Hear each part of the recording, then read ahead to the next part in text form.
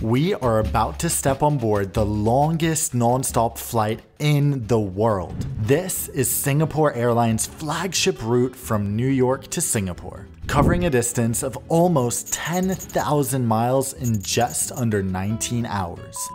I'm Nonstop Dan. I've been reviewing flights full-time on YouTube for the past 7 years and have tried 150 different airlines in the process. All my flights are self-funded using airline miles or sometimes cash if there's a good deal, so I can be honest about my experiences. Today, I was leaving my dad and his side of the family in New York and heading all the way around the world. Why? Because there was an unmissable deal to take the world's longest flight in business class and tick off this AvGeek bucket list experience.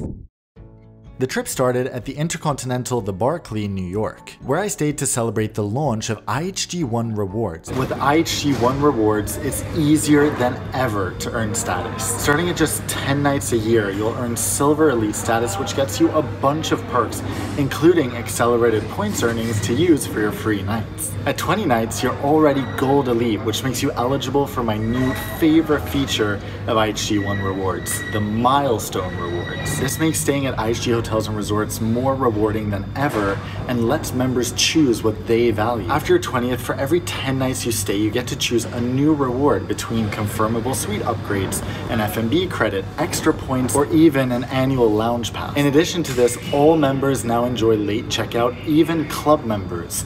That means all you have to do is sign up for a free account and you'll be eligible for 2 p.m. checkout subject to availability at any of these hotel brands. As a Diamond Elite, I'm also super excited to now be able to enjoy free breakfast in addition to a dedicated Diamond support line and award discount opportunity. Learn more about IHG One Rewards and sign up for a free account at the link at the top of the description.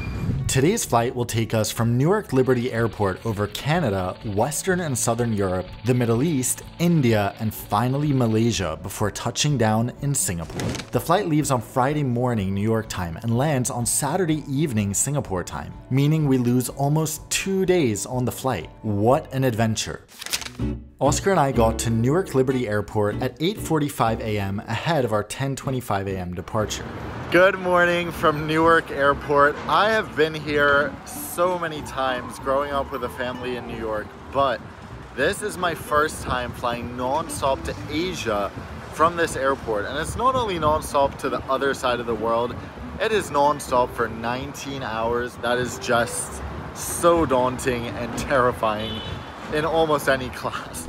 I already see a lot of people saying, Dan, this is not the world's longest flight. JFK to Singapore is longer. And now Cathay has a longer flight too. Well, that is technically incorrect for this specific flight. All New York area to Singapore flights are currently taking routes over Europe. And Newark is further from Europe than JFK, obviously, because Jersey is further from everything with class. I'm joking. Although the difference is tiny to begin with, this means that generally the Newark flight is longer than the JFK flight in practice. The Cathay flight, although scheduled to be longer, actually covers a far shorter distance. So when flying from New York to Singapore, the Newark flight is still the longest on most days, even if it doesn't look like it on paper. This flight is operated by the special A350-900ULR, standing for ultra long haul. Singapore Airlines is currently the only operator of this aircraft type, and it's in an incredibly unique layout, as you'll see shortly. To give a little spoiler, there's no economy class on board. There are actually only 2 classes of service, business class and premium economy, so check-in was a breeze. It seemed a lot of people at check-in had connecting flights in Singapore. Talk about a long travel day. After clearing security, we headed to one of 2 lounges in this pier of Newark Terminal B. The Brits apparently still colonize this part of the US, since the only 2 lounges in this terminal are from BA or Virgin Atlantic. Singapore Airlines passengers have access to the latter. Virgin is famous for its lounges, but this is not the nicest. The design is all types of wrong, with lacking natural light and a strange layout, so I can't believe I'm gonna say this, but sitting in the terminal seemed preferable. I quickly realized that sitting in this part of Newark Terminal B is not preferable. It's not even preferable to sitting and waiting in a middle seat on Ryanair, so I was eager to get on board Dreamy SQ. At 9:55, 30 minutes prior to departure, boarding commenced. When everyone is a premium passenger, there's no priority boarding. Sort of funny when you think about it. The Singapore Airlines A350-900ULR is in such a cool configuration. There are no economy class seats whatsoever, and sadly no first class either. Instead, there are 67 business class seats occupying the forward 2 cabins from door 1 to door 2 and door 2 to door 3. The rear business cabin is massive, but as an av geek, I couldn't resist the awesomely unique opportunity to fly in business class but be seated behind the wing. That's why I assigned seat 29K for myself and 28K for Oscar, offering us great views outside and quite a lot of privacy, although there was some traffic to the lavatories now and then. The forward cabin is most private and quiet. In premium economy, there are 94 seats in a 2-3-2 layout, with the rear rows being ideal if you're traveling alone. Sadly, SQ now charges extra for these, but they will likely be worth it for the added privacy. At the door, we were greeted by an army of Singapore Airlines crew who welcomed us on board. I turned right from door 2 into the rear business class cabin. This is definitely one of the largest business class cabins in the world besides on an A380, and it felt wonderfully airy thanks to the center section not having overhead lockers. I almost walked all the way to Singapore just to get to my seat, but there it was, 29K.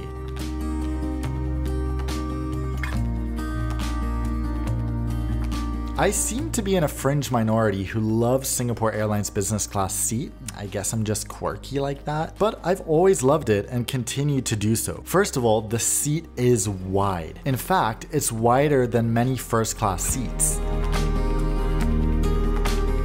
There's also plentiful storage with a closable compartment by the window, the side section, and an open drawer behind you. Here you'll find your charging ports as well as a reading light and headphone jack. There's also a mirror if you want to see how awful you look after a 19-hour flight. Your seat controls are on the opposite armrest, allowing you to control lights and your seat recline, although the seat doesn't recline into a bed. Instead, in a rather unique setup, the seat flips over to become a bed. You want to hear something really bizarre though? I'm not sure if it's always been this way since I don't remember reacting to it earlier, but the massive entertainment screen, which is actually very close to your face, is not touchscreen. Instead, you have to use the small and sometimes unresponsive remote to control the system. It's a bummer the remote doesn't work separately so you can watch the in-flight map on it while watching a show on the big screen. Still, the entertainment system is so good you could fly back and forth between Newark and Singapore every single day and never run out of content. Thousands of options from all over the world.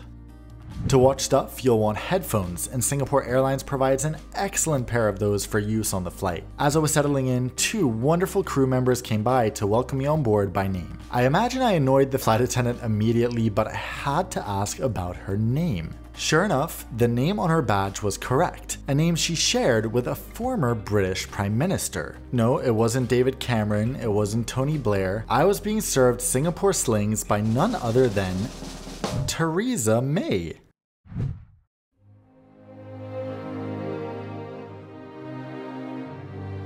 Welcome aboard Singapore Airlines. As the safety equipment on this aircraft may differ from that on other aircraft, please give us your attention as we bring you through this important safety briefing and on a journey through Singapore. Soon enough, the iconic safety video started to play and we were pushing back. Due to COVID, there's no pre-departure service whatsoever on Singapore Airlines, which is a shame. It was a busy day at Newark and loads of planes were in line for takeoff. We got to the very end of the runway and still ended up using almost all of it because we were so heavy despite only having 90 passengers on board. Wow.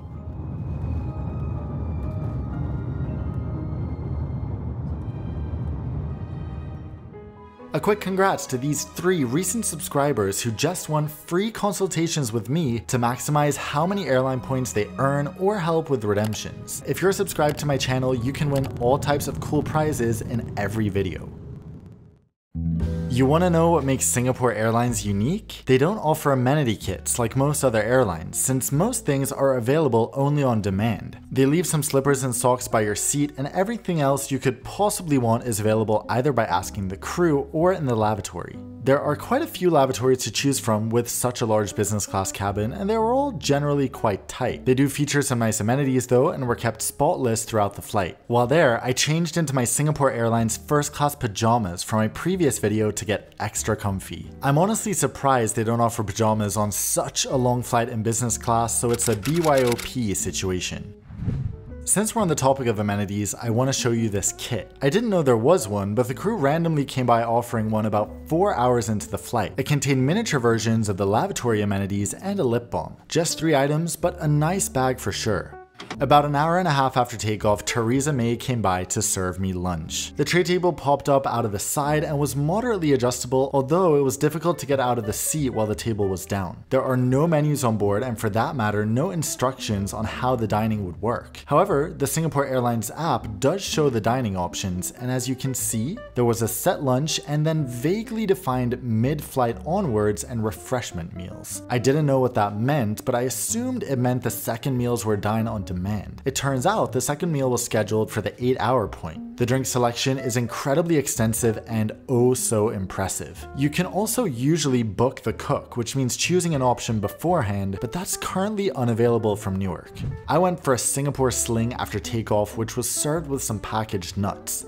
No hot towels in sight, sadly. Then the tray with the appetizer came out. While the presentation was decent, the catering Singapore Airlines has out of Newark is almost as low quality as Newark Terminal B. I really want to get in touch with the people who make this uncreative, flavorless disappointment. I mean, this is the main course. I guess Protein was denied its visa to Singapore and couldn't make the flight. I know some of you will say it's just because I ordered a special meal, but catering is consistently bad out of most US airports, and it's telling what quality of ingredients these caterers and in turn airlines are choosing if they won't even invest in tofu or the abundance of mock meat brands available nowadays. The chicken or steak they're serving is probably so cheap you wouldn't even consider buying it at your local supermarket. The dessert was canned fruit. Yikes. The bigger problem was the meal planning. A lot of people went to sleep immediately after takeoff from Newark, presumably so they'd adjust to the time difference with Singapore being 12 hours ahead. These people missed the main meal and had no option to eat it later. Likewise, even more people were sleeping during the meal at the 8-hour point. It would make so much more sense, in my opinion, if they combined all the menus into one dine-on-demand menu, offering light options, mains, and desserts that can be eaten at any time, allowing people to pick and mix what suits them and their body clock. Well, after lunch I had work to do, so I connected to the in-flight Wi-Fi. Business class passengers get 100 megabytes of free data, which will last you about a minute on Instagram or Twitter. Luckily, you can buy more, and I was so happy to see that Singapore Airlines now offers an unlimited data plan. Sneakily, they don't say that it's unlimited, but rather they just don't state a limit. You can get 3 hours for $16, which isn't too bad, especially since speeds were decent. Since we were flying east, our day was pretty short, so I asked for turn-down service to get some shots of the bed in daylight. Controversial opinion alert. Just like I'm a fan of the Singapore Airlines business class seat, I'm a massive fan of the bed. Sure, you have to sleep diagonally, but most of the bed, besides the foot area, is just so wide. The bedding is excellent, and even without individual air vents, I didn't end up having any problems getting comfortable here. I think this is the type of seat you just have to try for yourself because it seems people either love it or hate it.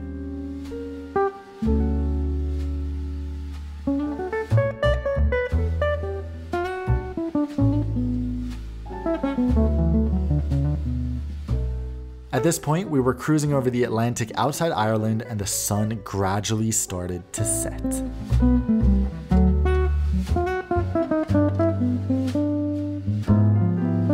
Even with 90 passengers on board, business class was relatively full. You would never know though, since the seats are extremely private. Even if seated in the middle, it's difficult to see or speak to your travel companion. Personally, I love how high the seat backs are because even without a door, you feel like you have your own little cocoon and it's just so luxurious. Back to the topic of food. As someone who lives to eat, I was worried the food wouldn't be good, and on a 19-hour flight, you need backups. The whole flight I'd been snacking on all types of delicious junk from Trader Joe's. I wasn't nearly full for my first meal, so I eventually ordered the rice noodle soup from the menu. There's something so comforting about eating soup on planes, even though I know the water is not the most sanitary. I can't say it was delicious, but it did the job and the presentation was lovely. Around mid-flight, this meal was served, starting with a summer roll.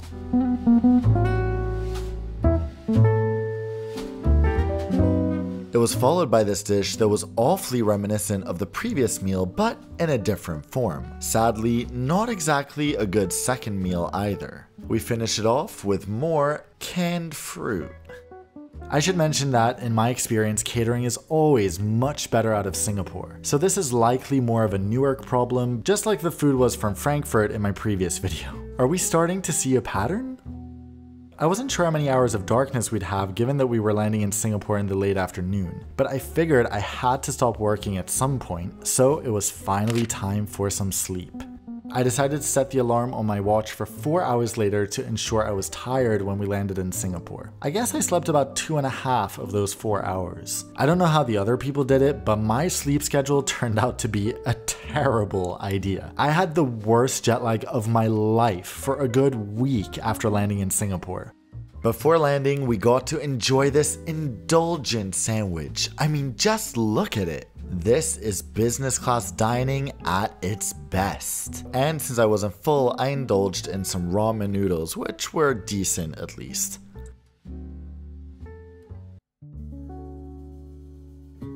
Now, throughout the flight, the lovely crew came by with a snack basket about once an hour containing a mix of Singaporean and American snacks. As always on Singapore Airlines, the crew was fantastic, and I have to give a special shout out to Ben Yapa from Thailand, who was just lovely. Everyone was so friendly and brought that relaxed and fun yet professional vibe that I've never really found on any other airline. When passing me in the aisle, they'd say, "Excuse me, Mr. Gauze." I mean, how do they memorize everyone's name? Talk about a difference from being nudged to the side on Lufthansa. And these airlines are partners?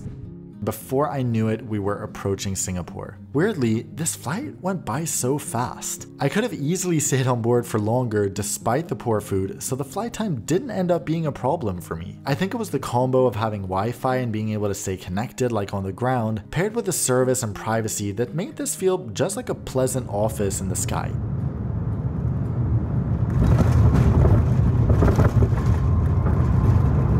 We touched down 5 minutes out of schedule at Changi and taxied to our gate where I was already about to pass out. It's hard to believe we actually landed after 18 hours and 10 minutes. Before we could get to bed at the Intercontinental Singapore, we headed to one of our fave spots in the city, Fortune Center. Basically a massive vegan mall for some real food. Being so tired, it took a while to transition into speaking Singlish, which is always more efficient in Singapore lah. Jet lag, is it? So would I take this flight again? Personally, no, not if I had a choice. Not because the flight was bad, it was actually pretty great besides the food and the whole setup of the meal service. But the jet lag is really what gets me. This is a journey that requires a stopover in my opinion, or at least careful planning to start adjusting your body clock beforehand. If you need the convenience of a non-stop though, this non-stop is Nonstop Dan approved. How much did I pay for this flight? I told you there was an excellent deal, and it truly was. We paid just 68,000 miles one way and $5 in taxes from Newark to Singapore in business class last month when Singapore Airlines was doing an award sale. This is definitely among my best redemptions ever, and it's a perfect example of why it's so valuable to have a good stash of credit card points that let you transfer to different airlines when these deals come around, giving you so much flexibility. I transferred American Express points, and that's what I recommend because it's instant. My US viewers can currently earn an incredible sign-up bonus of 60,000 points on the American Express Gold Card, and I really appreciate if you use my link below. Heads up for my Swedish viewers as well that for the next 2 weeks only, you can earn double the normal sign-up bonus on most American Express cards in Sweden. I've left the links below. While this business class promo price is no longer available, there is currently an offer for around 50,000 miles one way and premium economy, which is a sweet deal too and definitely worth checking out. With that, see you next time, my friends. Until then, fly safe.